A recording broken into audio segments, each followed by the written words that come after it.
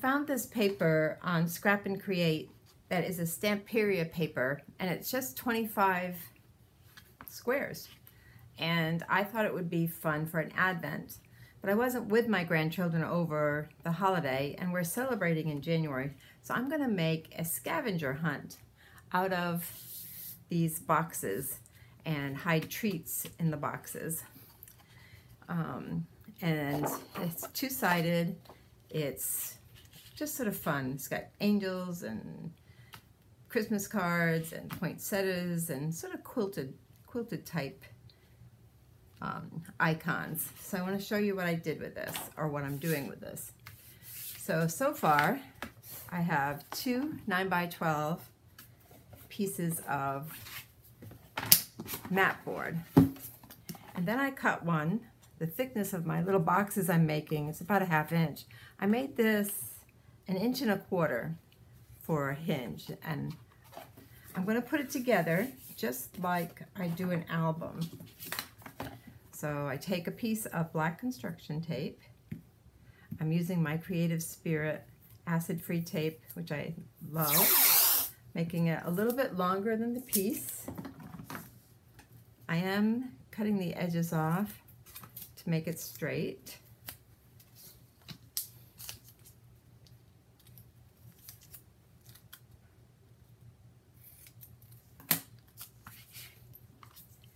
And I'm laying it upside down. I already see a little bit of dry tape or dry glue on here, but that won't matter. It's so thin you hardly see this tape when you get it made.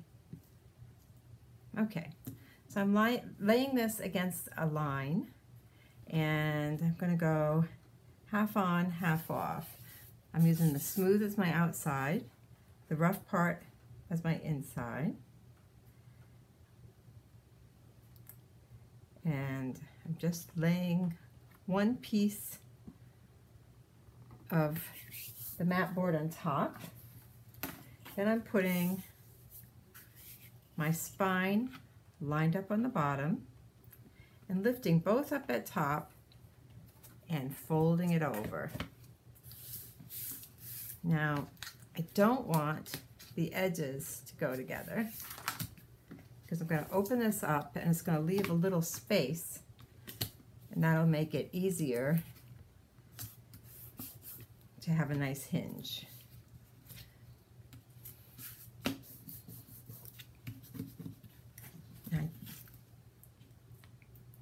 Just lifting it up because the glue on my finger was a little thick.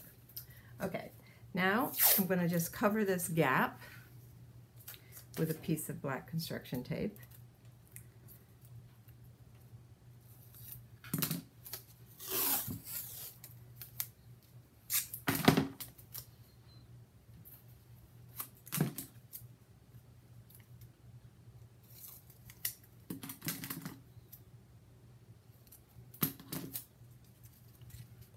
And cover the gap. Now let's do that one more time. And I'll take a piece that's a little longer than the 12 inches.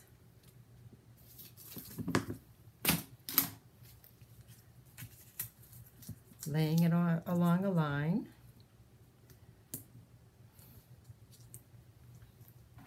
This is crooked, so I'm just straightening the tape.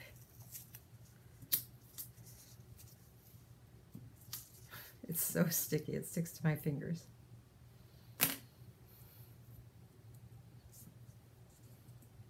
Now this time,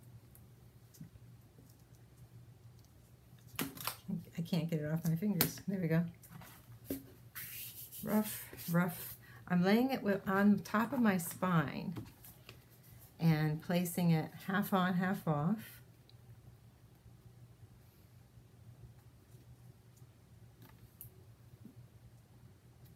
Standing it up, folding it over, using my table service as my folding agent, opening it up,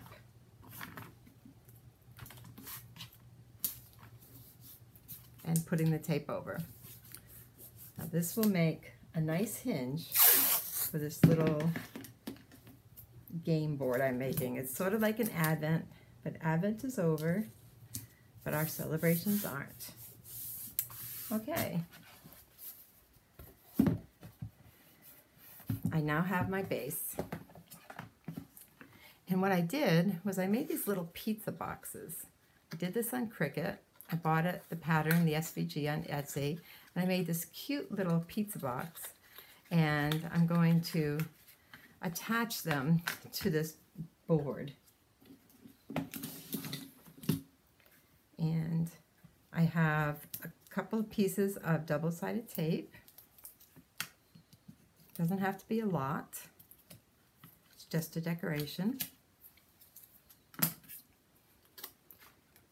And let's see, make sure I got the right direction. I'm just going to place that on the top of the pizza box. So I call it a pizza box, but it's actually going to be a candy box.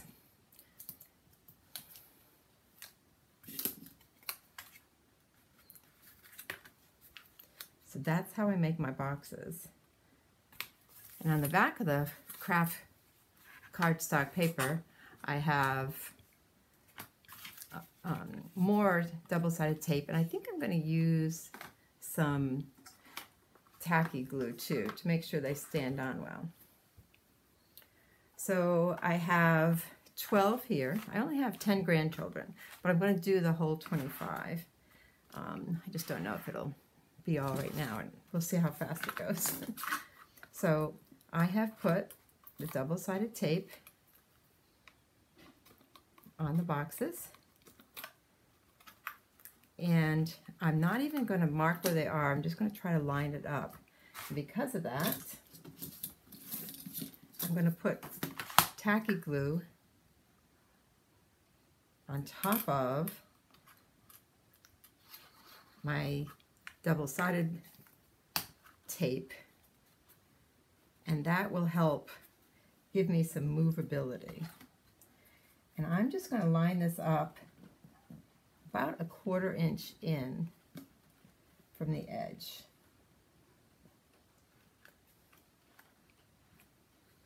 And if you want, you can lift up the cover and push down.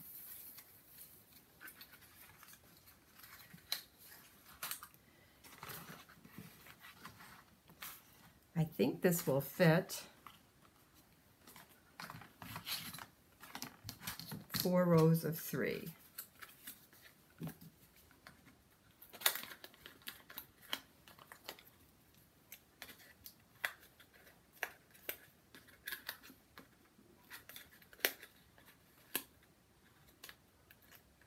Now, I've never made an Advent this way,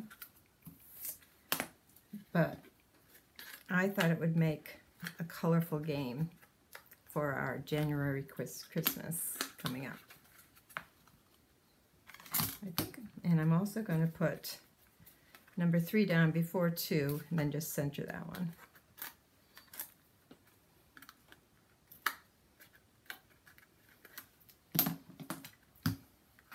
So we'll leave 2 out there.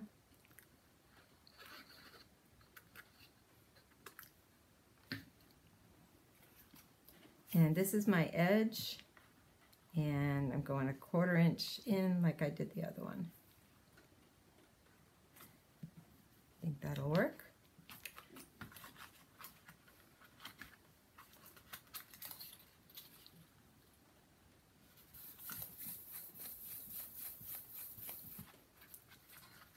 There we go. Oh, you know, I forgot the 1/4 inch at the top, so this glue will dry clear, so even though I put that in the wrong place, it was easy to move, and I can rub that glue off.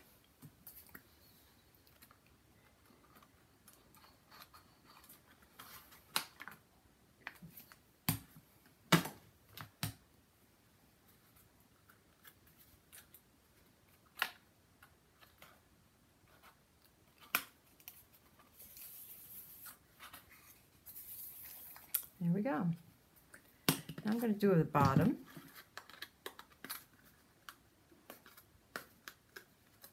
Now you could have these, if you were doing an Advent, you wouldn't have to keep these in order. I'm going to just line them up sequentially. I know a lot of people do what they call daily books in December, and these little squares from Stamperia would be great for a daily book too.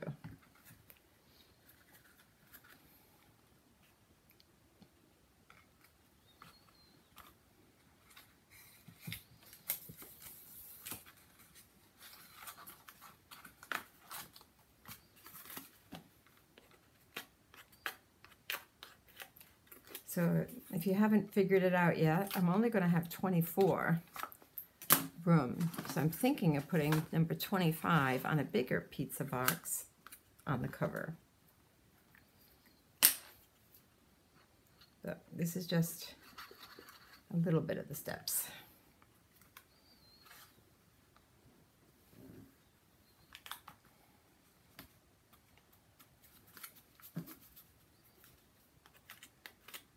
Because I have the liquid adhesive, I don't even think I have to open these up.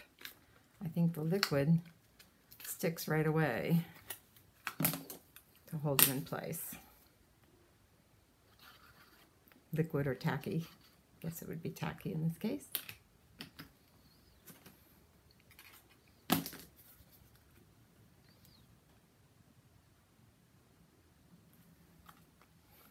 Okay.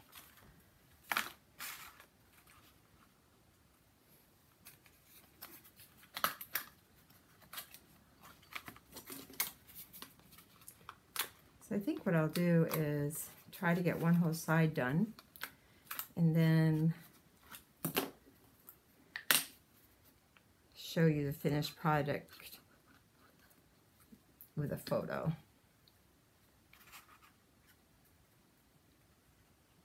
So I am just eyeballing it. Doesn't have to be perfect.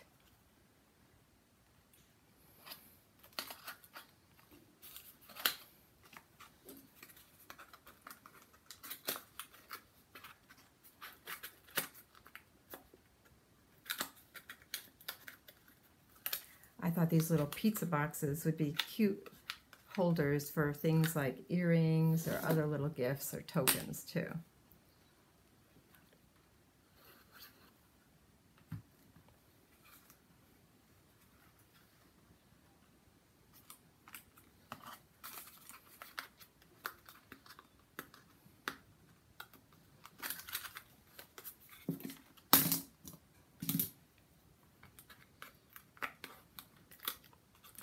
Now, my grandchildren range in age from 1 to 15, and because of that, I decided to put candy in the boxes rather than try to have individual gifts. They're going to be looking on a scavenger hunt for very specific things, but I'll share that after our January 15th party, because I don't want them to know what's in, just in case they happen to see this video. I don't want them to find out what they're searching for in the scavenger hunt. I will give a clue though. It's something to do with our 50th anniversary, which is coming up very rapidly. Okay, last two.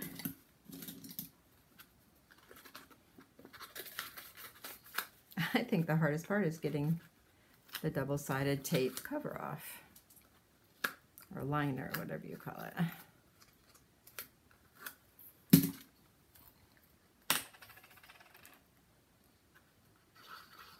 Okay, I now have 11,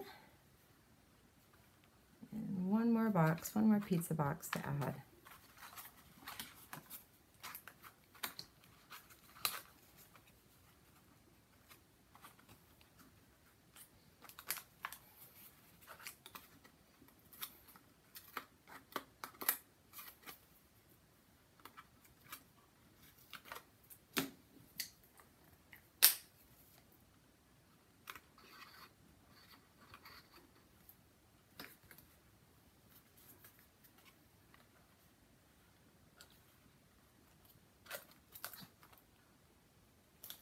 There we go.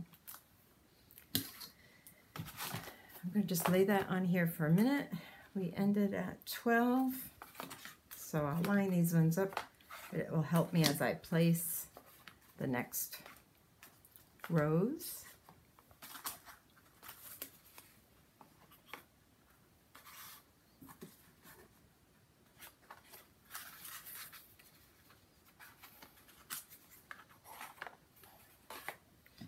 Thirteen, 14, 15, 16, 17, 18. Missing number 19. Where's 19 hiding? Well, that one must be fallen to the floor. So another reason to just do one side for now. But this will give you the idea of what it would be like. I'll stick 25 there for the moment. So these are all attached. And when they're nice and dry, then I'm going to add the candy. And not only was it Christmas, but it was Hanukkah. So I bought Hanukkah coins. I thought they would look like little pizzas. Because I want this to be like a book,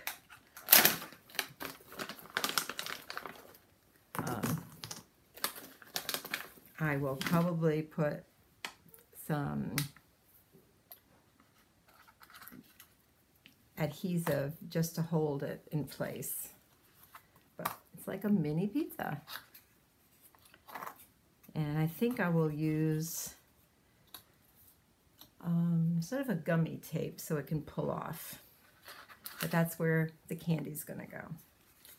Do want this to be secure, so I won't put it in yet. But when it's done, and I fold the book closed, I can then decorate the cover. And this bigger pizza box I made,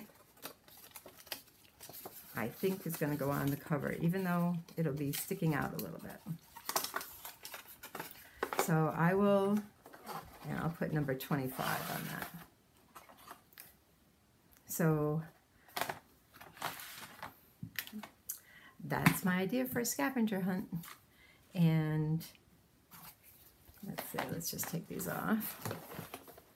It can be stored for next year if we want, because it'll be like a book, so it could go right in with the Christmas decorations. So I hope you like my fun little project for my grandkids. I think it'll be at the beginning of clues for a scavenger hunt. Meanwhile, have a great New Year's and think of fun things you can do with leftover Christmas paper. Have a great day. God bless. Oh, and Happy New Year.